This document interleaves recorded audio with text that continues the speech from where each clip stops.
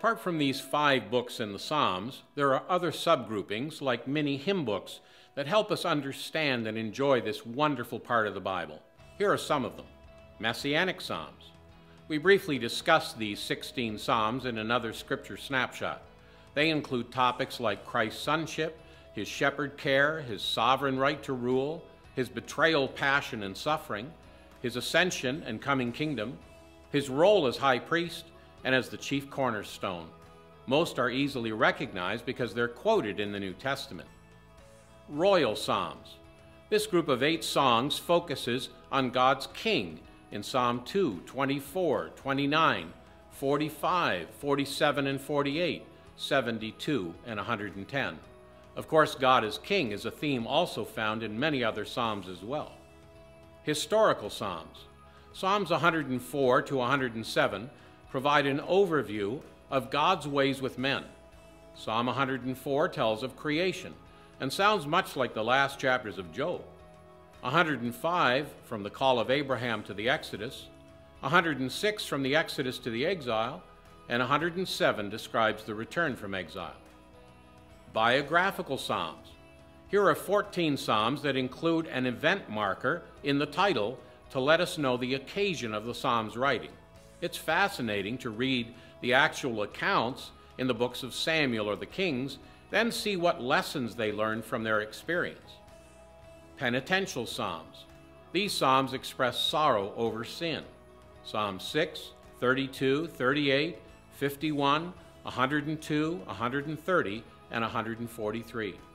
Hallel Psalms. Psalms 113 to 118 are called the full Hallel, and those are read to this day by Jewish households during the 3 pilgrim festivals, Passover, Pentecost, and Tabernacles.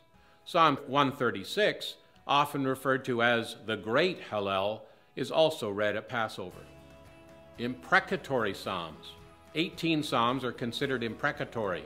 These call down judgment on God's enemies. Psalm 137, verse 9 famously declares, "Happy shall he be that takes and dashes your little ones against the stones." How can these be inspired? Remember that the Psalter is the divine hymnal for every age. These Psalms will be the hymn book of the remnant during the time of Jacob's trouble, the Great Tribulation. It will be all they will be able to sing in those dreadful days. God is not apologetic for his judgments, nor should we be. Acrostic Psalms. Another device employed by Hebrews in their poetry is the acrostic. In this case, each verse begins with successive letters of the Hebrew alphabet. This may have been done as a memory aid and, like a counted cross-stitch, showed the careful devotion of the psalmist who prepared these. Psalm 119 is the most intricate of these arrangements, with 22 sections of 8 verses each. Each section contains 8 lines that start with each letter of the alphabet in order. Most of Lamentations follows this pattern, as does the portrait of the virtuous woman. The following psalms are all or partly acrostic: 9, 10, 25, 34, 37, 111 and 112, 119 and 145. Songs of degrees or ascents. Psalms 120 to 135 are an interesting collection. It's suggested that the 15 Psalms were arranged by Hezekiah to celebrate the extra 15 years the Lord added to his life. As evidence, the shadow moved back 10 degrees, thus the title Songs of Degrees, on the sundial of Ahaz. The Psalms are arranged like a step sundial, with 1 by Solomon in the middle, 2 by David on each side, and 10 anonymous, perhaps penned by the king himself.